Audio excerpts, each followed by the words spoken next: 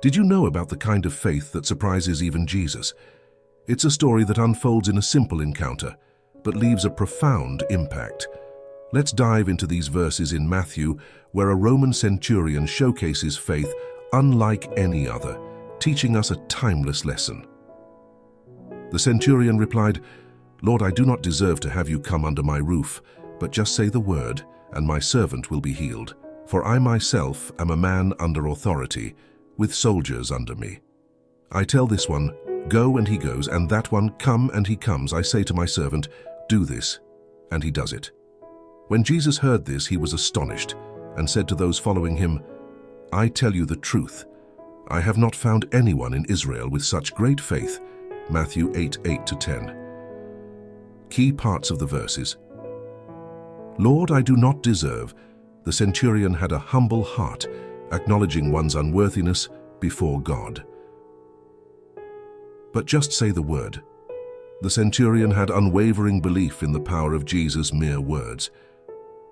Under authority.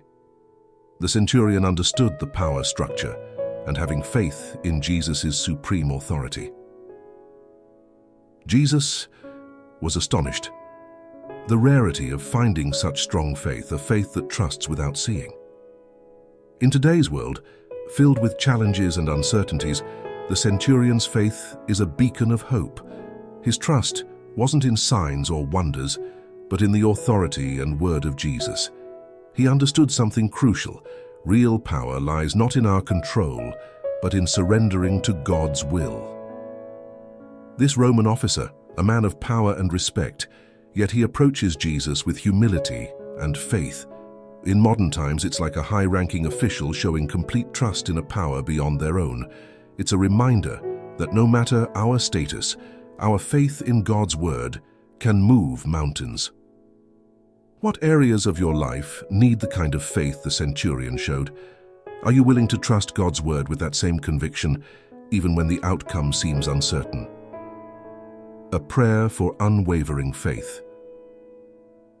Lord, grant us the faith of the centurion, to trust in your word and your authority. Help us to approach you with humility, recognizing your power to work miracles in our lives. Teach us to trust you completely, even when we cannot see the way forward. In Christ Jesus, amen.